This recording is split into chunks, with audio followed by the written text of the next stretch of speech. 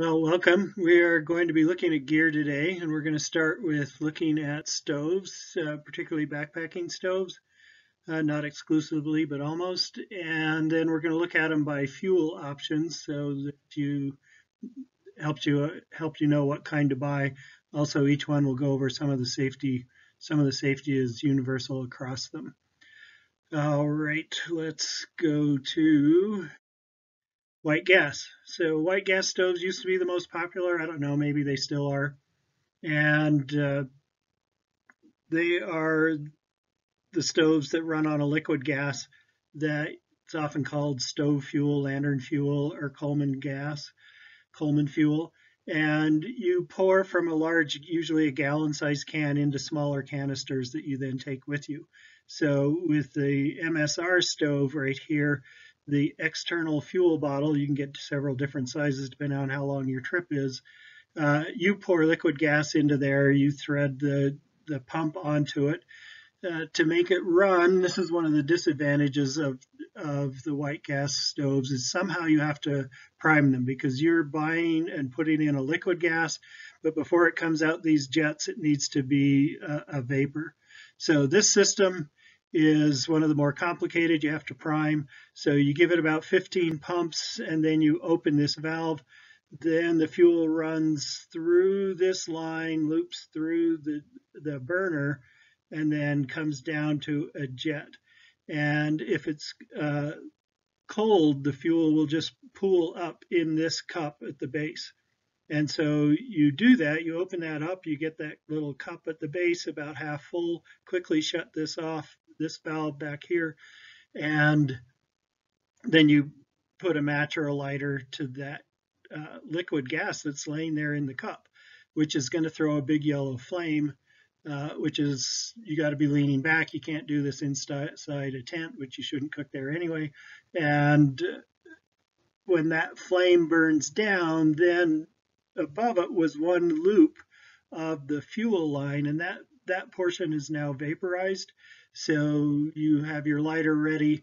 You put your lighter, your match right over here, and then you open this valve, and now you should have vapor gas coming out of this ring, and you should have a beautiful blue flame. So a little bit complicated, but after you've done it a few times, it's really simple. And then this is a Coleman canister stove.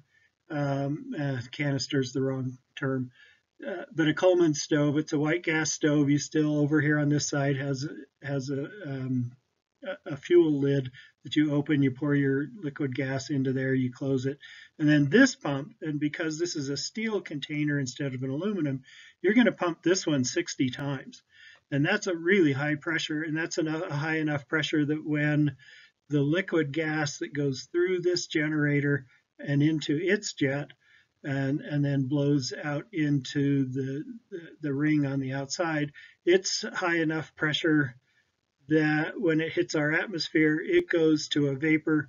And so after 60 pumps, you light this thing and it goes right immediately to the blue. You don't have the liquid that you light on fire and throws a big flame. Nice thing about this stove that so many people like it for is it's completely field strippable. You can tear it apart and clean, because the big problem with all of these is they get soot in them from imperfect burning. And since the jets and the fuel lines are pretty small, it doesn't take a lot of soot. So this one's pretty hard to clean, but it also doesn't ever get exposed to that yellow flame, which is the dirtiest flame. So here we have a system that we can clean. Kerosene stoves are pretty similar to the white gas stoves in that you're buying a liquid. This is a much thicker liquid. It's an oilier, greasier.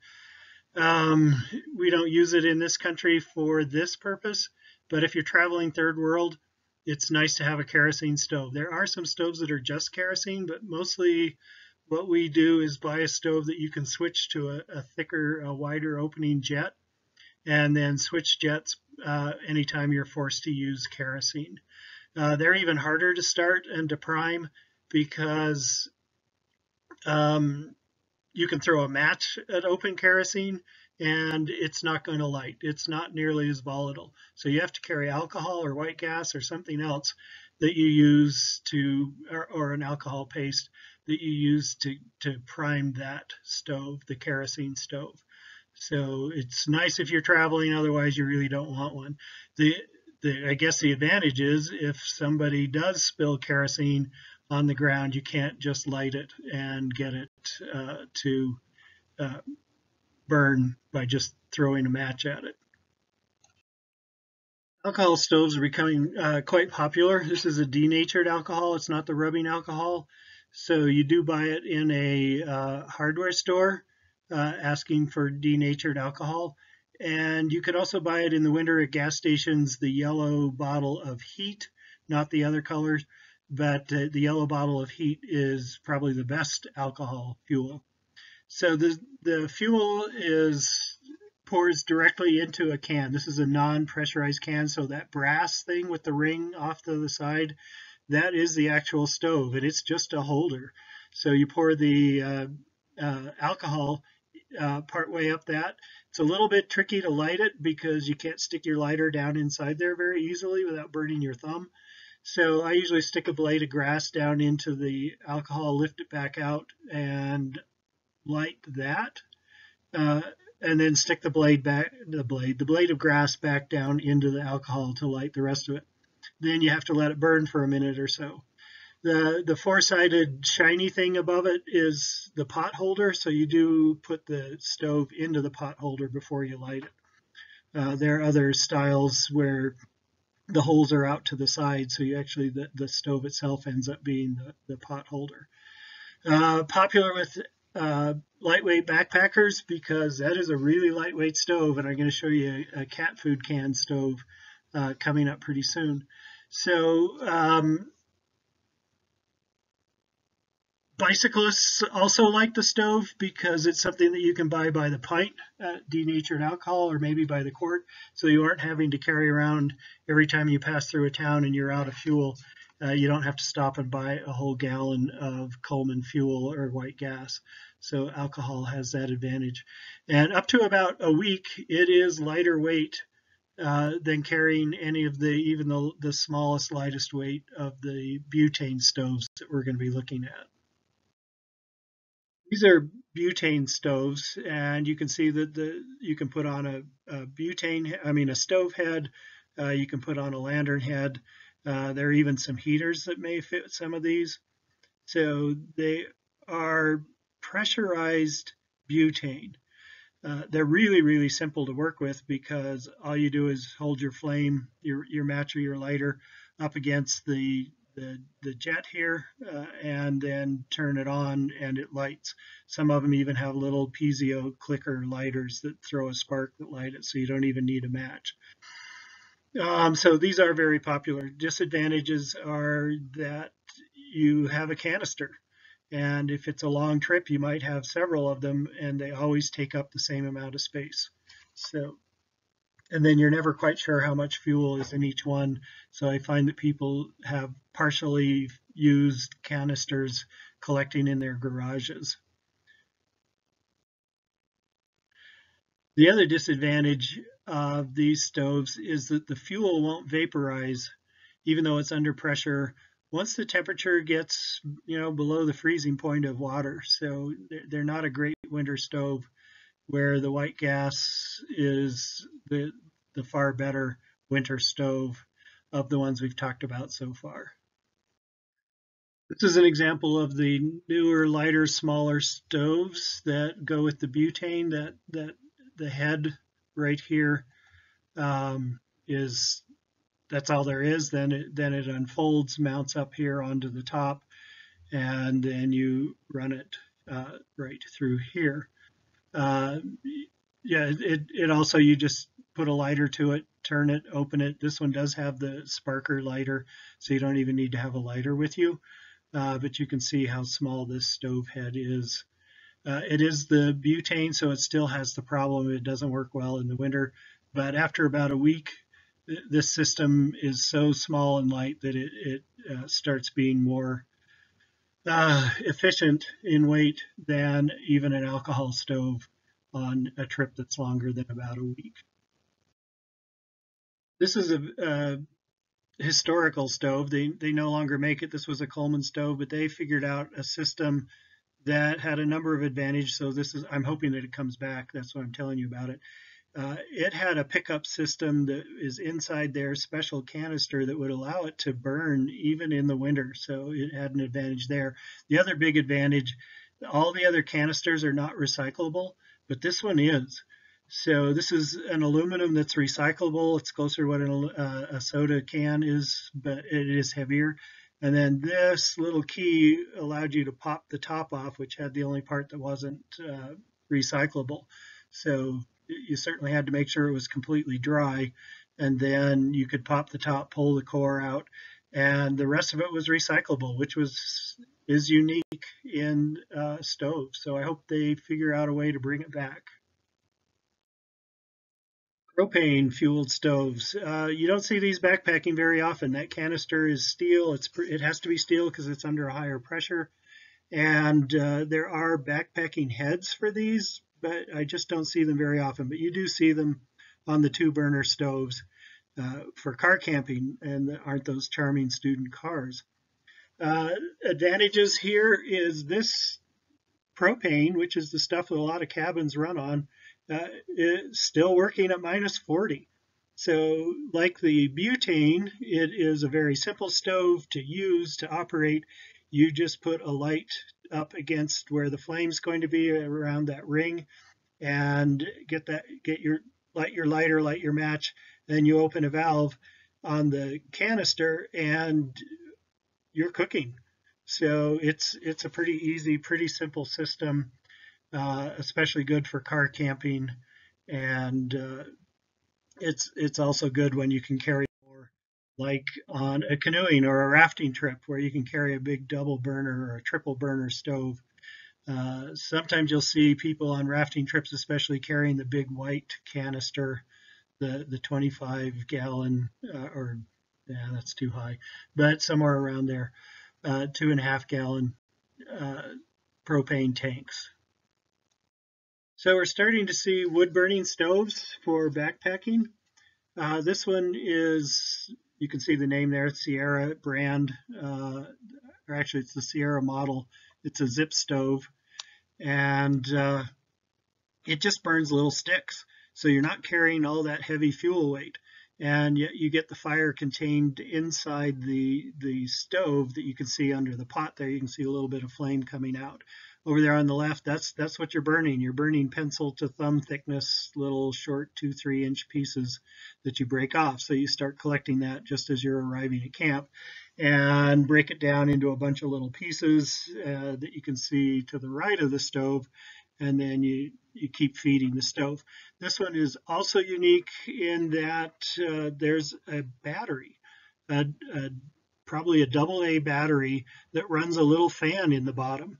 So it's a two-wall stove where it says Sierra there. Uh, there's a space, there's a gap between two walls like a thermos has, and there are holes in it, and then there's a little fan inside between the two layers, and that fan blows air, which makes it, like the bellows on a blacksmith's fire, that makes it burn quite a bit hotter.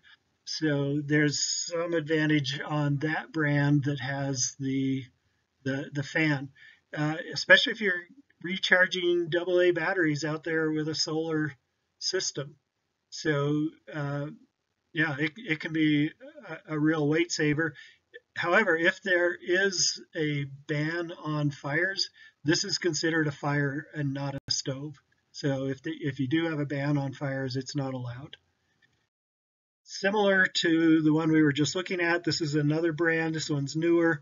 And the biggest difference here is that plastic orange attachment to the outside draws heat, and it generates electricity, and it has a USB port, so you can plug in your phone battery or your camera battery and be charging out there in the outdoors off the heat from a wood stove. This is a specific alcohol stove. It's called a Caldera stove by Trail Designs, so yeah, I'm promoting it a little bit. What's different about this one is that there is a windscreen that's designed exactly for it. The pot has, you buy the windscreen for the pot that you have, or you buy the two together. And then there's an alcohol stove down there in the bottom. It is just the most efficient of all of the alcohol stoves because the wind can't steal any of your heat. So yeah, it's a pretty good system. It's a very good system. Another system that works is the cat can stove. So you can see that this is the lightweight cat can. Um, I had to get them for my neighbors. I don't have a cat, and you use a paper punch. So you can see I've written 16 by 2, so 16 uh, green marks there. So of course in half, in quarters, in eighths, and in sixteenths for your marks. And then you come along and punch the holes for both rounds. The first round up, by the green mark. In this case, the magic marker mark, and then the just below that, you put the second set of holes. So there we are with the paper punch and the finished can. There's the second row going around. Looks like that. And then you pour alcohol down into the bottom, in the inside, and of course not above the level of the holes. You light it the same way. I stick a blade of grass in there, get that alcohol on the blade of grass, light the blade of grass, and then drop that down into the stove. And then this is one of the ones, because the holes are on the side, you can put the pot right on top. So the flame, you have to let it burn for about a minute, or you'll put it out when you first put the pot on. But once you get the stove going, you just can light it. So this is a stove that's almost free. So that's a pretty good price for especially a college student. Plus, it's lightweight. So any trip that's under a week, this with its fuel is lighter than any of the canister stoves. One of the weight savings for the alcohol stoves is that you can carry alcohol in just a plastic bottle, just a plastic soda bottle. Um, where do you put your stove? Ideally, you want it to be on mineral soil so there's nothing that can catch on fire if it tips over. So, yeah, it's pretty easy to find mineral soil with nothing that'll burn out in the desert. Uh, Other places you might have to look a little bit farther. Certainly the Alaska and other places where the vegetation is so thick, you can have to look far and wide sometimes. So here we are canoeing on a stream coming into a lake right here, and there's a gravel bar. So that also is, yeah. And because we're in grizzly bear country, this is a few hundred yards from our camp. So we would canoe over to where we had our food for this trip. So wind is a problem with any stove. We're using just rocks to block the wind on this stove. It's got the canister right below it, so you don't want to have too good of a windscreen, because otherwise you overheat the fuel container.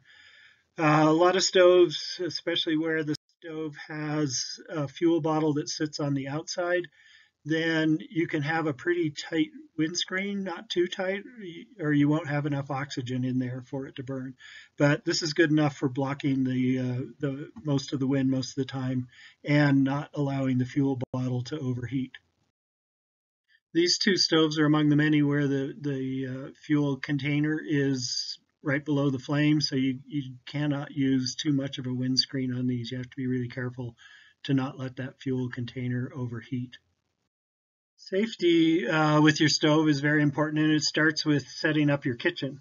And what you want to do is make sure that your stove is sort of at the far end of your circle of stuff that you're going to need, so that you never lean over it to reach for something else. So right above the fuel bottle there, you can see the stove inside the windscreen. And then everything that I might need is closer to me, so that I never have to reach over the stove. I also want to go over a bunch of other stove safety things right here, right now. First one is, yeah, read the directions before lighting it, and then light the match before you turn on the stoves. If Second one here is, if the stove is new or you haven't used it in a while, light it at home before your trip. If you're renting the stove or if you're borrowing the stove, make sure you have them light it for you and practice it a few times right there before you take it away. A high percentage of the problems with stoves is just not knowing how to work it. And people think they're broken when they're usually not. Never, our third here is do not light a stove in an enclosed space, including a tent, tent vestibule, snow shelters, in a vehicle. You've got a couple of problems. They all give off carbon monoxide. Uh, that's a whole, yeah, just every stove gives off carbon monoxide. Some more than others, but that's another subject. Um, and then they're flames. They catch things on fire. They tip over. They spill. Gas leaks. If you overfill a fuel bottle, they can leak once they start to pressurize. So liquid gas occasionally comes out even when they're not supposed to, and that'll spill down the sides and throw flames everywhere.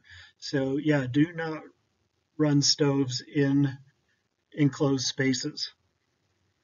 Um, let's see, number 4, do not relight a hot stove. Wait for 15 minutes or so until it's cool. That's a much bigger problem with the white gas stoves. The butane, propane stoves don't have that problem. So you can turn them off and turn them back on anytime because they are always pressurized. Where the white gas ones, if they cool off part way, then you've got a mix of gas and vapor, liquid gas and vapor coming out your stove, and that's going to throw big yellow flames. Okay, the fifth of these points is to not allow your gas fumes to get near any open flame or other heat sources. So keep your spare fuel bottles away from the cooking area. It's not a great idea to have stoves really close to each other. Sure, you can, if you're outside, you can all have a common kitchen, but you're going to want to have your stoves 5 or 10 feet apart.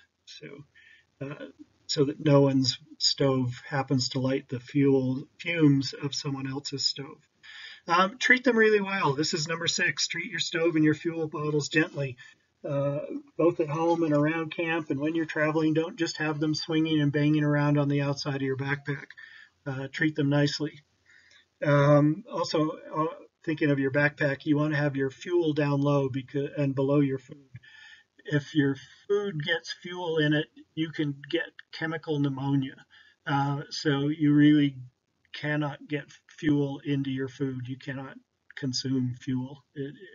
It's bad stuff. So always have your fuel outside and down low, always below your food. Okay, seventh, match your fuel and your stove brands exactly. With the MSR, the white gas stoves, that's really critical.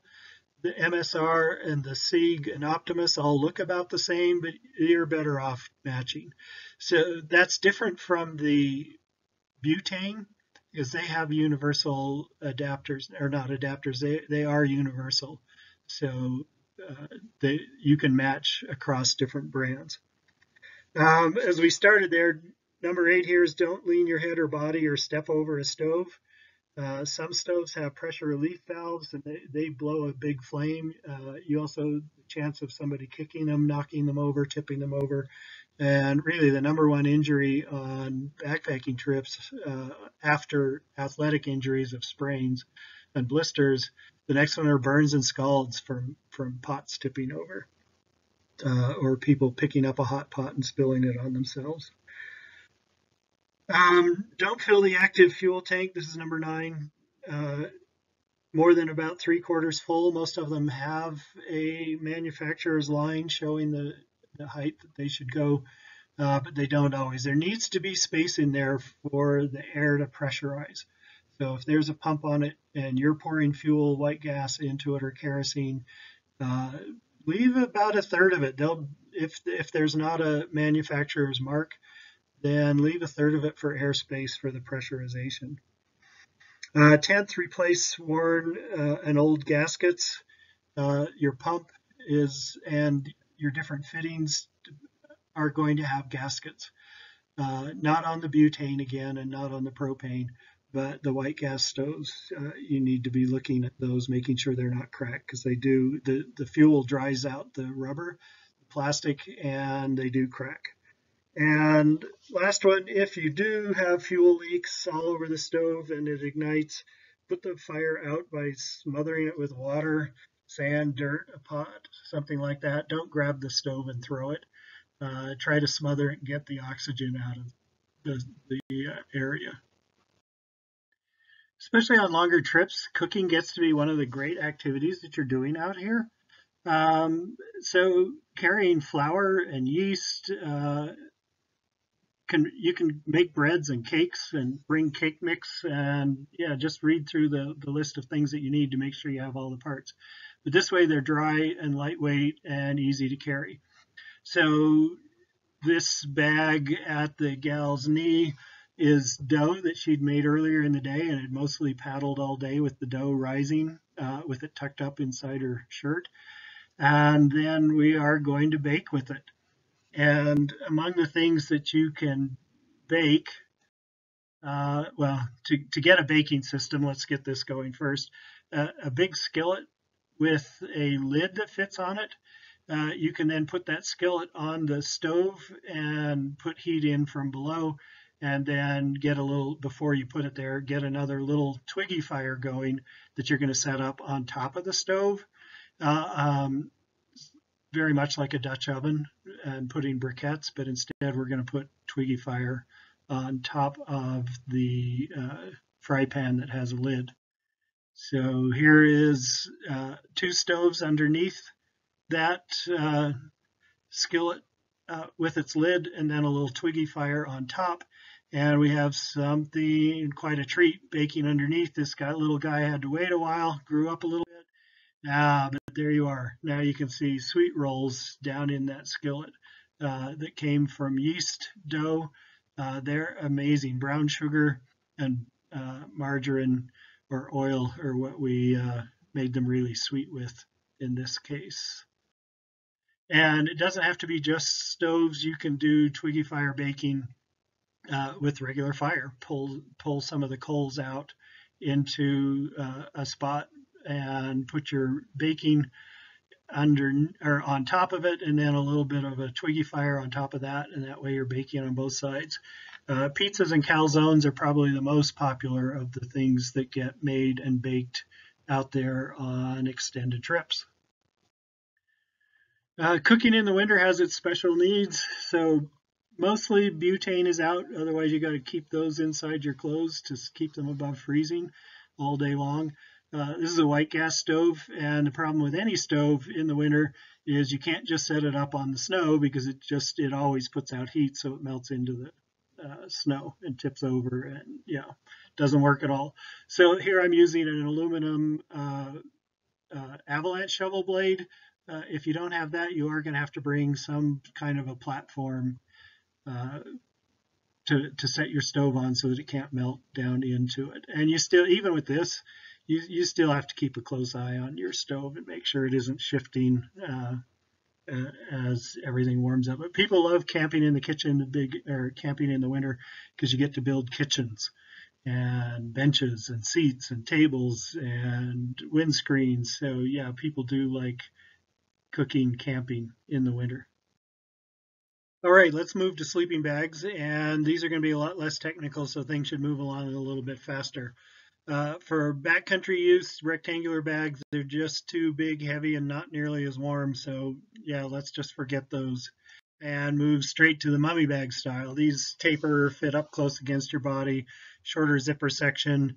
So yeah, the mummy bag styles are what you're going to take for most of your backcountry trips.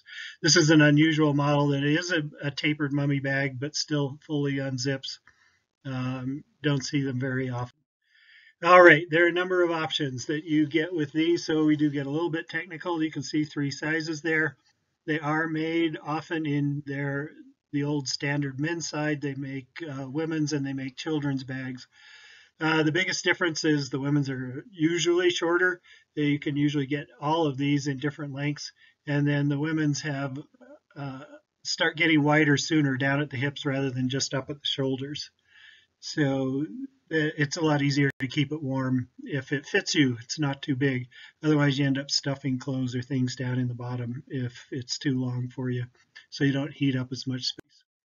All right, three season ones, the winter ones usually will have a collar of some sort that helps stop the drafts coming up around your shoulders. They should all have draft tubes that cover the zippers that drop down into place, and because the zippers are the coldest part of the sleeping bag, so you need to cover the zipper from the inside. The foot on a mummy bag is raised so that your feet aren't pushing up against a flat piece of fabric, two pieces of fabric coming together. So do make sure your mummy bag has a raised foot. Big question, down or synthetic? It really depends on the environment that you're in. Um, if it's humid, you want to stay away from down. You want to go with synthetic. If it's likely to get wet, again, synthetic's the way to go because synthetics dry a lot easier. When down gets wet, we talked about this on our clothing day. When down gets wet, it just goes flat. It's like sleeping in a bag of wet oatmeal. So not very useful. I find that in the Rocky Mountains, especially, it yeah, we get thunderstorms often, but a lot of the day is dry. So it's and those thunderstorms more often than not are while you're hiking. So I'll show you how to package up your sleeping bag to keep your down dry. So yeah, I kayaking, sea kayaking on the ocean. I might consider a synthetic. Just depends how easily I can keep it dry. So yeah, humid environments for synthetic. If you think it's going to get wet, for any reason, then go with synthetics. Not that they're really warm when they're wet, but they do dry out over a fire. You can wring a lot of the moisture out, and they do hold some loft even when they're wet. So way ahead of down. Yes, this was a backpacking trip in Hawaii, the only place I've taken a backpack and a snorkel. Yes, sea kayaking. Because I can package it so well, I do often take a down bag sea kayaking, but that's a personal choice because I really, really am careful about it. I think most people I'd recommend a synthetic bag because the environment's humid, not just the chance of getting it dropped into the water. Storing your sleeping bag needs to be loose and open. It can be open under your bed. It can be hanging from the ceiling in a breathable bag. But yeah, have a way to have it open because it's the compression that ruins and ages the sleeping bags. Aging is also one of the big differences between a synthetic bag and a down bag. Synthetic bags lose their loft in 10 or 20 stuffing down into a compression stuff sack, where you're going to get far more years out of a down bag. You can stuff them and they recover their loft much more easily. So down bags do cost more initially, but they do last many times longer. So in the long run, it's cheaper to have down, but it costs more to get started with them. Here's a very good technique for keeping all of your stuff dry, especially your down, whether it's a sleeping bag or a jacket or both.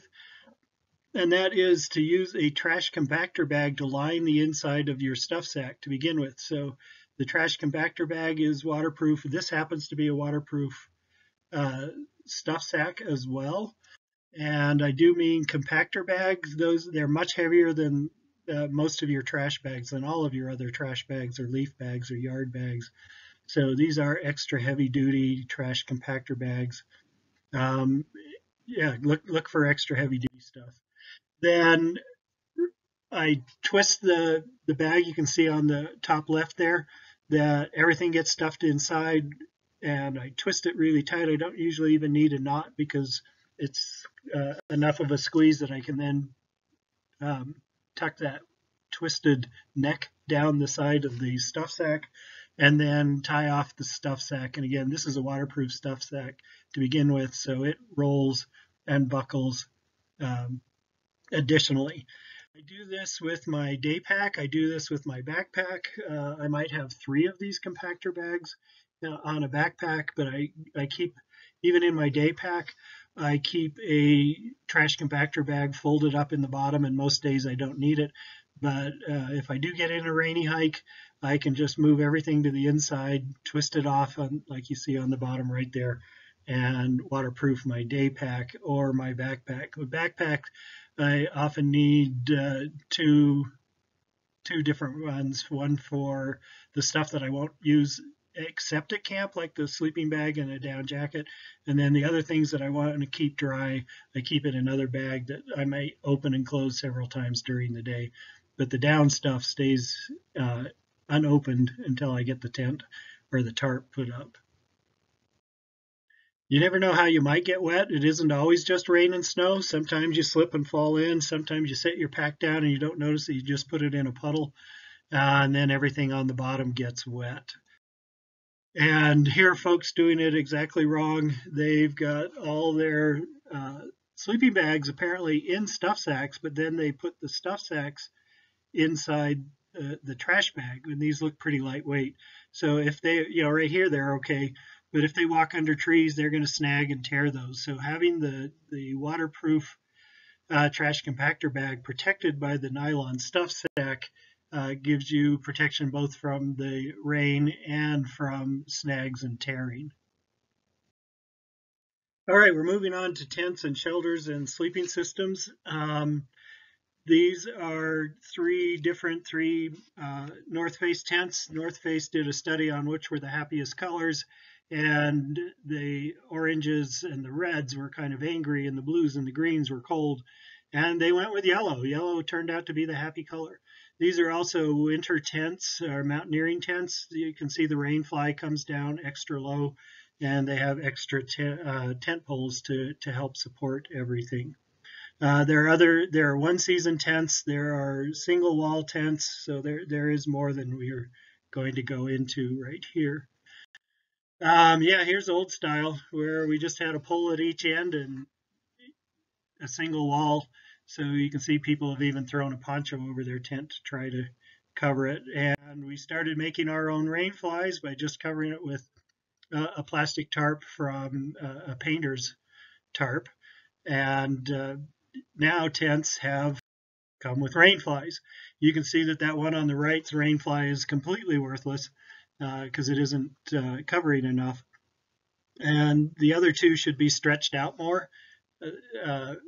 They're missing some of their guy lines, putting out all of your guy lines, anchoring up high are things we've talked about, and pulling out, because tents are held together by a combination of tension, pulling on lines, and fabric, and by pressure of poles pushing outward. The giant family tents frequently did not have a rain fly, but that's because humidity doesn't build up as much on these because they're so big. There's just the amount of breathing in there compared to the little tents. Yeah, they're big waterproof without that extra rain fly. Tent poles and stakes are of concern. These are 7,000 level Easton aluminum tent poles. That's about as good as it gets. The 6,000 level ones are pretty good for most backpacking. I wouldn't choose them necessarily for mountaineering winter holding snow loads. With the backlighting, we can take a look at the structure of a two-walled tent. This one's rainfly is not on it right now. But that yellow fabric is all breathable nylon. There's no waterproofing. And then partway up the sidewalls is the brown, and then the floor itself. The brown layers are waterproof. They have a coating on those, and they chose to color code them, so it's easy to look at. How to use your ground cloth. This is an area that people like to argue over. This is my tent, so you can see I prefer to have my ground cloth on the inside of the tent. If I carry a ground cloth, I don't very often,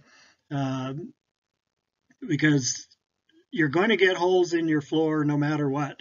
So if I can keep putting in a brand new, really cheap, $15 ground cloth, it's going to keep me dry from the inside. There are other people who say, no, it goes on the outside to protect the bottom of the tent. And that's true. It does help with that. But what happens too often, you can see here, is the rain ran off the outside of the tent and hit the rain fly, and they had about 1.5 inches, 2 inches of water inside their tent. So that rain fly was not being effective at all for them. There's quite a range of tent stake shapes. and designs and what they're meant for. Those really wide U-shaped ones are meant for sand, like is in the background in that picture. The wire stake ones, which always get bent, work really well in good organic dirt with lots of roots. And then there are three-sided stakes in between the two styles that are in between. They do a little bit of either. So here's a sandy campsite where the broader stakes are very, very helpful against the wind. And here is a total rock campsite. Not everyone chooses them. You can see the people in the background looked for little pockets of sand. But you can camp on this. Hard to see at this distance, but I just carry lots of long cord already attached up high on my tents. And then I can tie two boulders. In fact, I do this so often that I frequently do not carry stakes at all, because all of my tents already have 8 or 10 foot cords all around it, so I can find something to anchor to, carry over some boulders, tie to branches, tie to sticks, tie to trunks of trees, and not carry any stakes. Looking at a difference between a $400 tent versus a $600 tent, which is getting absurd, but you can certainly go way beyond that. The tent on the left is still expensive. It's a $400 tent, but you can see that especially when it's wet, the rain fly doesn't fit quite as tightly. The one that's hiding in the bushes there, it's harder to tell because of the bush. But that rain fly stayed tight all the time. Almost always, almost any rain fly though. Once it starts raining, nylon always stretches, polyester less so. So polyester rain flies have that advantage. But they do stretch, so it means going out there and restaking a lot of your tie down points. But at some point, the design and the cut of the fabric and the designer and the higher cost makes a difference on how dry you stay in a storm. This one season tent just has mosquito netting on the inside and then a good rain fly. So even though it's considered one season because there are no solid walls under that rain cover, the rain cover comes way down. So even though this is shaken off later, but we had about 6 inches of snowfall, and it worked just fine. Over to the left there, you can see just a tarp. So this is a coated nylon. This is a pretty hefty tarp. It's pretty big. We were able to sleep 4 or 5 people under it for a month. Of course, in various locations, never more than 2 nights. But that's about a 12 by 9 tarp. So we were able to sleep quite a crowd under there. On really blowing storms, we did have to line up our packs on the windward side and block the wind that way. So when I can afford the weight and the space of extra tarps, I do bring them. So we're sea kayaking here in Prince William Sound, and we all have some extra tarps because you can go there and have 2 weeks of solid rain, and it's nice to be able to get out from under the rain and under the tarp. So yeah, canoeing in the boundary waters in Minnesota, again, having a tarp, especially with kids, a place that they can get outside and play other than inside the tent, even if it's raining buckets.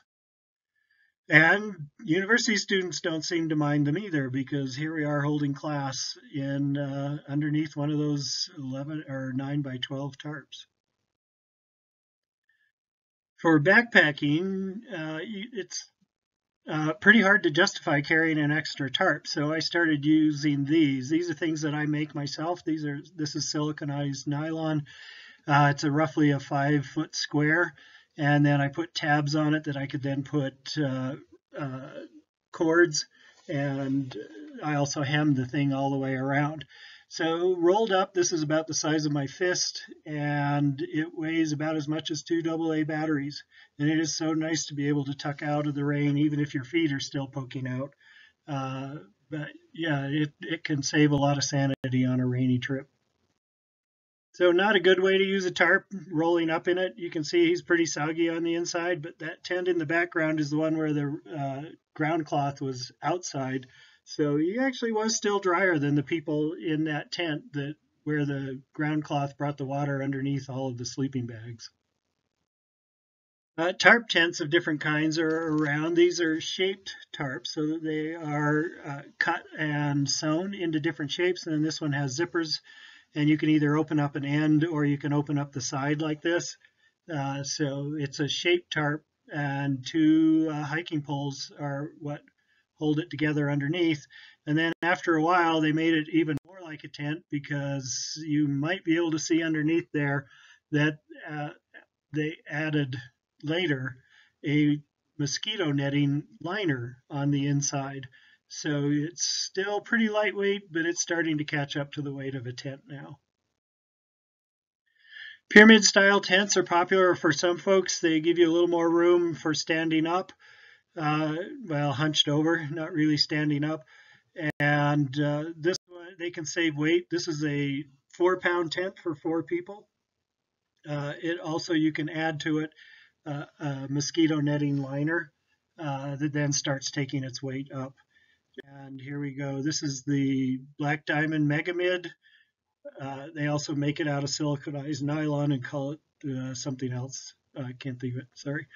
Um, then another brand yet. So 4 or 5 different brands are making pyramid style tents.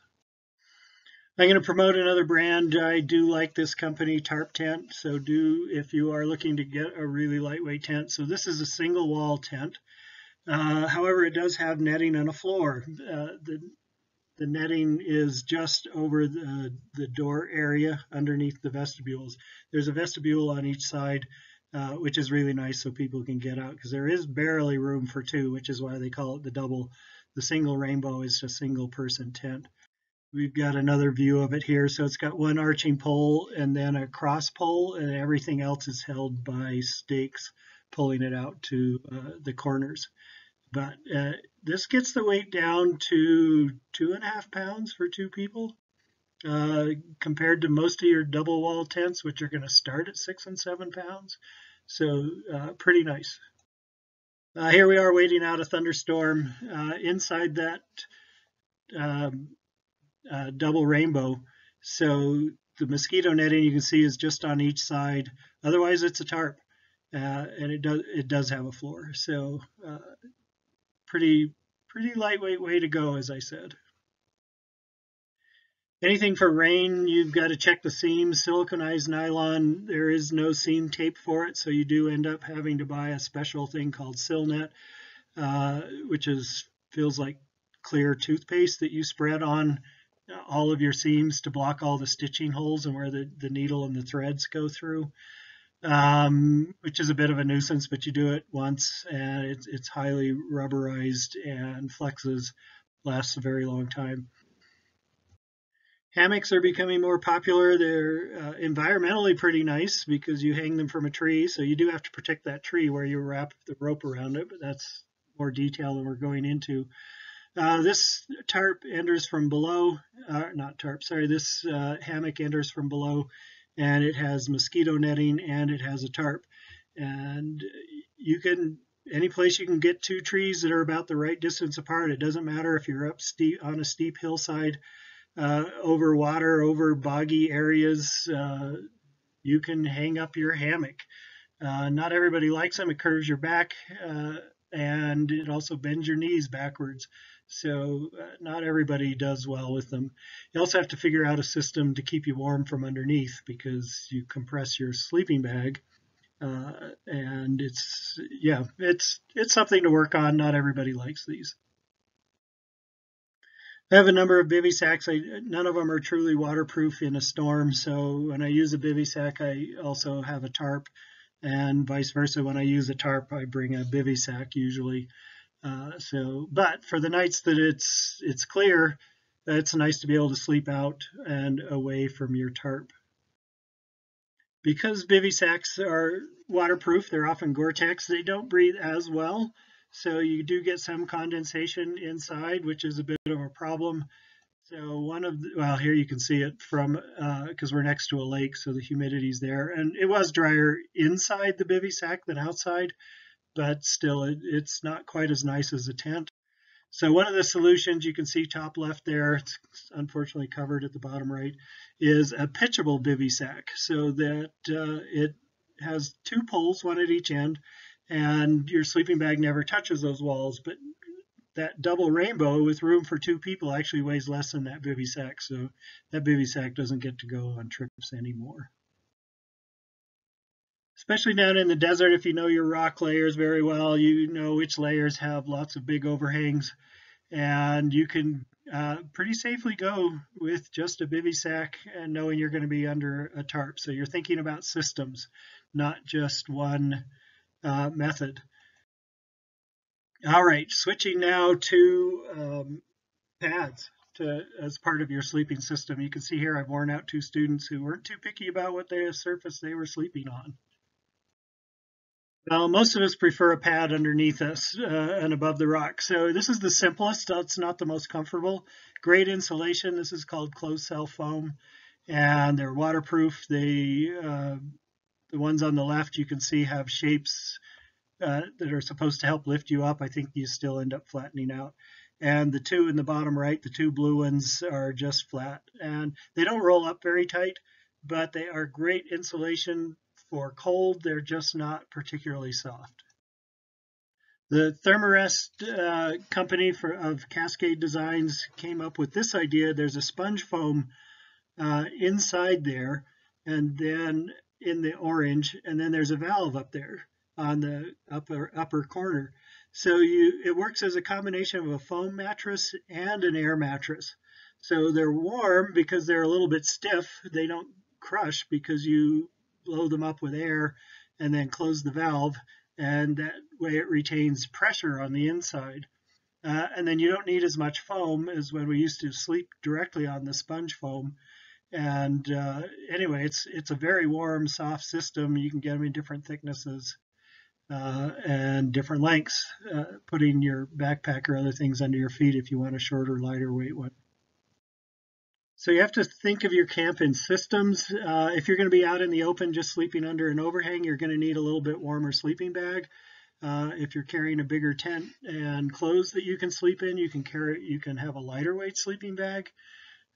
So yeah, be watching out there in nature that you've always got places you can tuck in out of the wind, out of the rain, out of the snow, so you're not having to carry tarps as much or as big of a tent, because it really is nice to be able to get out from under a storm.